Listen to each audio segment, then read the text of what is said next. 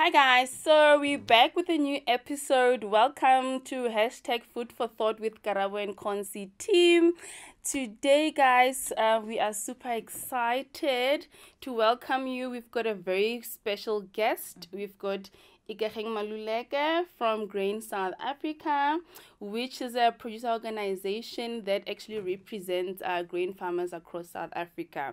So apart from her passion, which is international trade, Ikageng is actually monitoring movements of fertilizers, what's happening with the inputs, are farmers being squeezed, are farmers happy, yay, nay, things like that, which brings us to today's topic. We'll be talking all things inputs, given what has been happening in the global and domestic market for over the past year, and continuing. We always see on the news to say input costs are going higher and higher.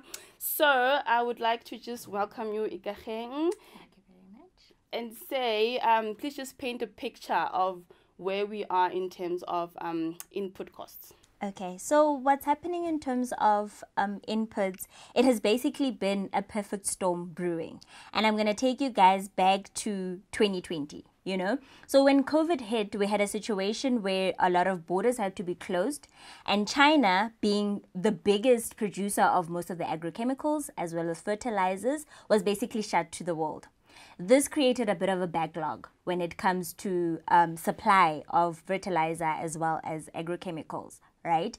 And then fast forward to 2021, we had a situation where China had a problem when it came to flooding, where they basically had a lot of rain damage and had to close down a lot of their manufacturing plants. And then there was also a situation, or actually a current or recent situation, where they didn't have enough power supply. So basically, they had to ration power supply between different manufacturers. And that also created a bit of a lag in terms of production, And I mean, this is a situation where the rest of the world is waiting. There's increased demand in terms of production. And we, as a small drop in the ocean, are basically at a disadvantage, South Africa imports 80+% of our fertilizer as well as our agrochemicals. Now you can imagine we are a price taker. And producers can't come to a situation where they actually shortchange themselves when it comes to using fertilizer or chemicals. They basically need to buy as much as they need and at whatever high price. So you can imagine now that this creates an issue where their margins are being squeezed. So I like what you're talking about with the cost squeeze and producers having to either decide, are they buying a spray program or fertilizer, or just waiting and hoping that the yields will just realize, right? So from what I understand, from what I've read, I know that glyphosate is one of the main ingredients that's really been in shortage. It's also the highest one that has been demanded. And that actually forms part as a base for weed control, right? And then you also get the glufosinate on the other hand, which is also used during post-emergence, especially in soybeans. So does this relate to the lowest soybean yields or production that is estimated perhaps for this season, that maybe producers were not able to acquire glufosinate, and therefore that's why we see the potential 4% decrease in production for the 2021-2022 season? Could that be? Okay, so at the moment, we can't really tell what the issue is. So remember, we had a problem with a bit of flooding. We have now a problem with a bit of a shortage when it comes to your agrochemicals like your glyphosate, So producers had to basically look for alternatives that they could use in the market. But what I could understand is that in as much as there was a bit of a shortage and there was a bit of a high price, producers were still able to get their hands on these resources. So I can't say for sure at the moment if that would have an impact in terms of our yields or not. That we can only actually see once we realize our yield potential. Okay, so now we know in terms of maize and other grains, there's a platform on JSE Suffix where you can go and hedge, your price and protect yourself against risks and stuff like that. So in terms of fertilizer and other inputs, is there such a tool for farmers to just make sure that, they actually safe, their risk is low, and then they can actually secure the inputs at a lower cost? Okay, so this is how the market or the industry is structured. Producers don't necessarily buy directly from the manufacturer overseas. So you have your big companies that actually buy, and then these guys will sell to your representatives that will then sell to the producers. You know, so this creates a bit of a distance between what a producer can and can't do. And basically, in terms of hedging, you can just imagine, how do you hedge something that you get from someone who gets it from another person? You know, whereas with Safex, you can basically do it yourself or get a broker, and that's basically, you know, a short chain. In terms of hedging against this, because it's not on our local market, it creates a big issue. As I said to you guys, we import quite a lot, right? And even in the market or in the international market, there's a lot of factors that affect supply and demand. So we don't have a situation where you can actually hedge. So if your oil price goes up, your fertilizer and your agrochemicals go up. If you don't have enough natural gas, then your fertilizers go up. So there's a lot of dynamics at play that you basically have no control over, unlike when you can hedge against whether your forex or your grains. Yeah.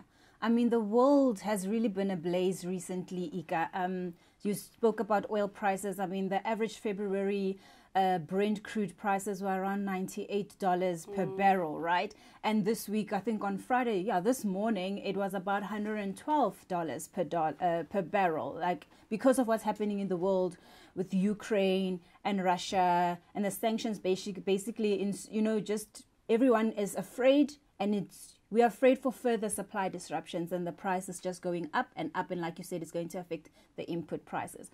But also another thing is Russia is one of the actually, I think it is the leading fertilizer exporter, right? It's quite a big one, yes. So that is definitely going to add even further pressure on the prices for this season. That is correct. I'm sure you've been talking to your producers. What is their feel? How do they think they can mitigate this? Or like you said, they're just going to take the price. Like, is there anything that the industry can do for them? So, unfortunately, there's not much we can do. Especially when it comes to geopolitics. It's basically a wait and see kind of scenario, you know. Fortunately, for the summer grain producers, they are done planting. But now it's actually time for the winter grains to start planting. And so they're in a situation where it's almost April, they need to start, you know, and if inputs go up this high, then what do? So now it means a producer needs to sit down and actually readjust his production plans to say, can I actually afford to do this? You know, do I cut down on some stuff? What do I actually do? You know, it's the reality of the situation, and basically he needs to sit down and calculate if he'll make it or not. You know, what we can do is just give guidance in terms of, okay, this is what the price is doing. How do you go about this? We actually advise our producers to buy as early as possible their inputs. You know, producers who manage to buy will probably buy like late December already for April planting, you know, and those guys would be the guys that actually get a bit of a reprieve in terms of what is happening at the moment. Yeah, definitely, because the forecasts are actually that this trend is not supposed to slow down anytime soon, you know, so it's just going to be prices going up and up and up. So if you do have money saved aside, it's better to actually buy in advance and not actually wait for the start of the season when you're busy working the land to actually, you know, buy the fertilizer. Okay, so since you are the plug, you know, when it comes to grains and all seeds, all things, you know, related to that, so we cannot live without actually talking about that. So I think because we've had a very challenging start of the season where we had excessive rainfall, which actually impacted farmers on the ground, would you please just elaborate on what happened, and, you know, what is the sense on the ground currently?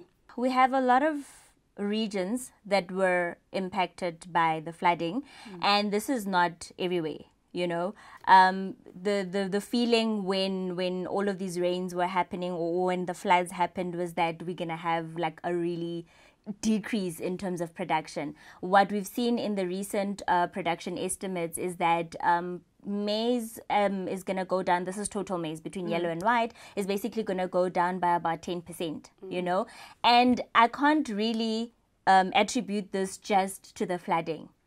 Remember, with your maize production, it takes up a lot of inputs. So a lot of producers would rather in turn do oil seeds, which can be planted late and which can basically use less inputs. It's not significantly less, but in terms of the rand value back in your pocket, it's basically something that makes a bit of a difference, you know? So what we've seen is that, for instance, sunflower production has gone up by 34%. So you can see the shift between the two, where producers probably decided, okay, I'm not going to do maize this year. I'm basically going to do, you know, sunflower or soybean. And this is not just in terms of the flooding. It basically also has to do with how much are my inputs going to cost me, you know. So we've also seen situations where producers had to plant and replant like 5 to even 8 times because of the flooding, you know. So they've really been resilient. They've really been agile. They've been trying to adapt, and some unfortunately couldn't plant. You know, so we have a lot of different situations in different regions, but basically, in as much as we are in a bit of a fix, we also see that overall production is still looking good. Yes. Imagine having to replant like 8 times, over and above having to pay so much more in terms of input costs. That is just tragic. Yeah, and I really think the cushion has been the very good commodity prices this season for all the grains and the oil seed. We've been seeing, you know, record high sunflower prices, and maize prices also fairly strong, even with the wheat, because global prices are trading fairly high, and that is impacting our local grains and oil seed prices. So at least there's a bit of relief somewhere. So over the years, we've seen a definite change, you know, in terms of weather patterns, etc., where we find even other regions, you know, tend to plant later, you know, than initial trends would, you know, point to. So how do farmers sort of how are they dealing with climate change, and how are they making sure that they're producing in a more sustainable way? You know, nowadays we're all talking about the SDGs, so we have to align, girl. Definitely. You know, if there's anything I can say about producers, is that they're very agile. You know, they're very adaptive. And if there's one thing that producers need to know, is that they need to keep learning. You know, now we're faced with a situation where there's climate change. What do you do as a producer? So the idea is that you record data. You know, you can only know that you starting to plant later once you can see historic data to see that, no man, we've moved this direction over the past couple of years, and producers will tell you about their region, you know, and even sharing information to say, okay, what are you doing? Are you also planting? How can I go about doing this? So basically learning and understanding what the environment requires of them. And I would say that seed companies have actually come to the party in terms of creating cultivars that are shorter growers. You know, they will take lesser time to grow. For instance, in terms of resistance to dry weather, you know. So there's a lot of technology that they put into seed that producers are basically able to adjust with as they adjust their production patterns. There's also a lot of things in terms of, for instance, conservation agriculture that producers are starting to be acquainted with. It's still new, but it's more of a situation where they learn as they go, you know. For instance, as GrainSA, we would do trainings a couple of times a year towards different producers in different regions about conservation agriculture. How do you go about it? What is no-till? How do you go about doing such? You know, so that they can also be able to adjust within their farms and that they're able to produce in a sustainable way. I love what you said about sustainable agriculture, just bringing it back to the inputs. You know, there's as a downside risk also, but in long term, when you view where inputs are going, you know, there's a more movement into the intensification of, international policies saying that we want lower MRLs if you're going to export. So you see a lot of growth in biological products being introduced into the market. We're finding biostimulants that are new in the South African market, but it's things that our farmers need to adapt and get acquainted with, because this is the future of farming, and you have this integrated pest management system. So you still use the conventional agrochemicals with the biological. And this is how we as farmers need to start thinking about saving our environment and actually farming for the future and for our future generations. So I love that GrainSA is actually, already looking into that space. Besides everything else that we have covered today, what other challenges would you say farmers in the grain industry, are faced with? Okay, so today we've covered the two major issues that producers are struggling with, and this is increasing inputs as well as climate change. But in terms of our local market, the other situation that we're facing is the issue of infrastructure, the issue of increasing electricity prices, that actually hits a producer where it hurts the most. So now, for instance, we have a good crop. We don't have proper infrastructure to actually export. If you want to export certain grains at a certain time, you find that there's a clash. You want to import wheat, and then you also want to export maize. So we have shortage when it comes to infrastructure. This is in terms of our ports. This is in terms of our damaged roads. And so this creates a problem with producers when it comes to actually getting their produce to the market. When it comes to electricity costs, we all know that the average household spends quite a lot when it comes to electricity. Imagine a producer who actually has to irrigate. So there's a lot that producers are struggling with. This is over and above the situations that we've spoken about. But I would say these are the major two ones that they've actually been concerned about recently. So guys, we've also been super concerned. Increases in fuel prices, electricity hikes, we are barely coping ourselves. Yeah. So you can just imagine our producers. Exactly. So that's it from us today, guys. It's been fun. Thank you, Ika, for having joined us today. And we'll see you next time. Yes. If you've never subscribed to this channel and it's your first time viewing, please do subscribe. Hit that notification bell. Like, comment, do engage with us. Share this video with everybody in your world, your moms, your dads, your uncles, that Umi that is farming, your neighbor. We love to grow this agri community of ours. Until next time, this is us from Food for Thought with Karabo and Conce. Until next time.